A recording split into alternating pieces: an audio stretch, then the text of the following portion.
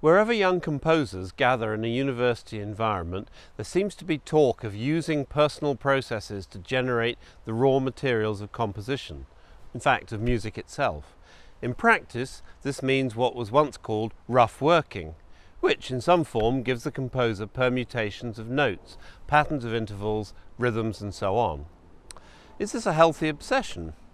How come anything other than judgment about sound has acquired a franchise to decide for us our musical building blocks?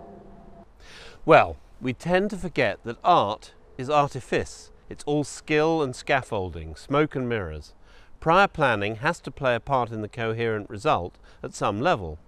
Those spontaneous outpourings so cherished in Hollywood depictions of artists are more usually the tip of an unglamorous iceberg, a below-the-surface world that some composers have preferred to keep hidden, certainly historically. The sketches that Brahms famously destroyed might have told us volumes about his laborious working practice. Such shyness is much less common in the post-tonal age, or maybe I should say the post-serial age, since one of the legacies of Schoenberg's method of composing with 12 tones in a row has been to foster a new openness about all this. Beyond all that, I think the serial method has given a whole new legitimacy to composers' background workings, shining a spotlight on what, for Schoenberg himself, was only ever the hidden foundation of it all. So this is one answer to my first question about franchising decisions out to systematic processes. To put it simply, a historical legacy of the 12-tone method has been this new preoccupation with the musical means as well as, or maybe even more than, the ends. But I think the post-tonal composer actually faces a different dilemma, and this maybe also lies behind the modern preoccupation of many of us, certainly as student composers, with background working.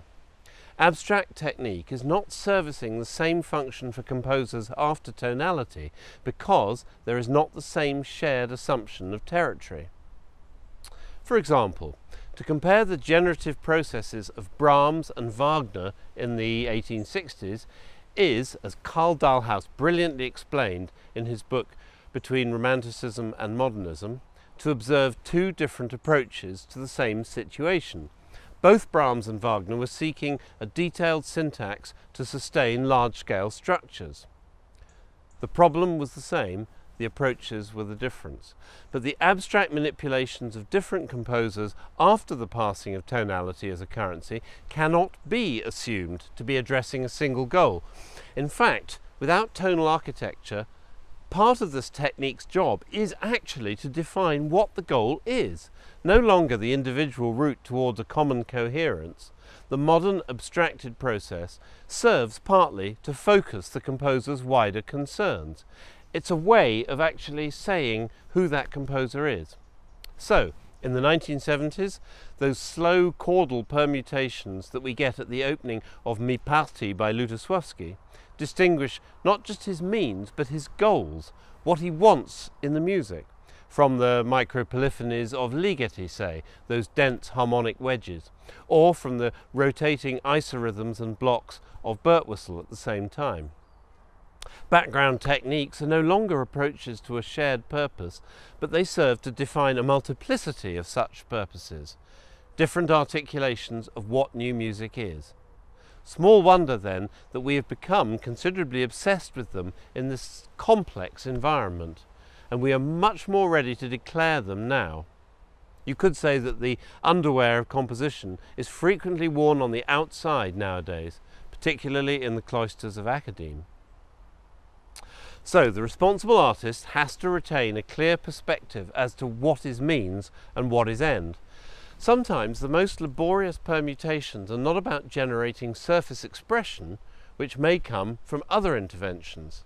For this reason, a composer may resent being probed in dryly analytical terms. Brahms himself was said to have responded, "Oh, that, any damn fool can see that," when he was confronted with some thematic correspondence in a work. As a student, I also heard a story about a living composer whose systems of rotation and transformation were already widely known. But when he was asked once, "How do you actually decide and determine your pitches?" His sarcastic reply was, "Oh, I write each one on a little bit of paper, throw them all up in the air and pick them up where they land." He may well have felt that what mattered was not the obsession with means, but the expressive end, and that those pitches that were asked about should have been self-explanatory. The fact is, composers know, or should know, that most of these workings are incidental, even though we've come to find in them a sort of legitimacy. I mean that the real directional punch of the music, as in art itself, comes from what is done with the data we use. Pitch successions, detailed duration series and the like are important and they get us started, but they're no more than fodder for the broader gesturing and pattern which drives the music, but paradoxically gets less discussion. If we obsess about number series, matrices, cells and so on, it's all good fun, but we risk confusing them with the content of the music when, as I say, their details may well be peripheral to the work's major artistic events and its overall progress. Schoenberg would agree. "You use the method, then compose as before," he asserted about the then new 12-tone principles. But I often think serialism as a legacy has a lot to answer for. The great American writer on music, Leonard Meyer, pointed out that in Schoenberg and followers, particularly the generation after him, we may often hear fragments of a row, but, he says, in such cases our perception is of a pattern or a set of relationships which also happens to be from the row. Understanding is not dependent upon the fact that we are hearing the row. I think Schoenberg would agree that music history has mythologized means rather than end. Meanwhile, in later offshoots of serial orthodoxy in the 1950s, the so-called total serialism, that gulf between systematized source and any perceptual information and pattern has become yet wider. So wide, in fact, that to me, the prominence then accorded to this arcane Sudoku is highly suspect. There's no place in academe or the concert hall for art that hides behind process. Artistic imperative remains the thing.